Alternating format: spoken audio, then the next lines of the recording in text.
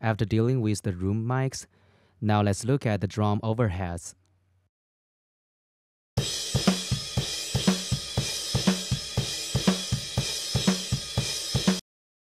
Apparently, in overheads, the cymbals have a dominant presence. And in this recording, the cymbals just sound too harsh, especially the super high hissing that's located with the priority curve. Yeah, just too harsh. Let's try to deal with it. As always, let's try lowering down threshold and see what happens.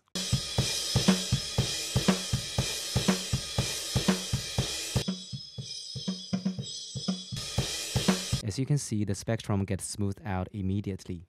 Most of the harsh resonances in the high frequencies are suppressed. However, after this suppression, I feel like the high frequencies now feels lacking again. Let's try turning up the treble compensation. We want to kill the unwanted resonances, but preserve the overall high frequency volume.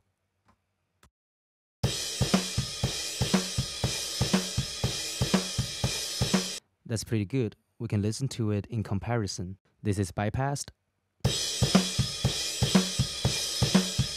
Engage.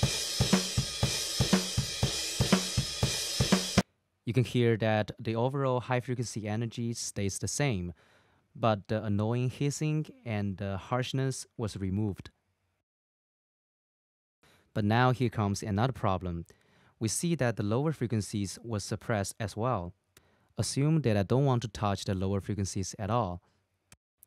I can use the priority curve, create a high pass, and move up here. Now this curve tells SpecCraft to only process the high frequencies and ignore all the frequencies lower than the high pass.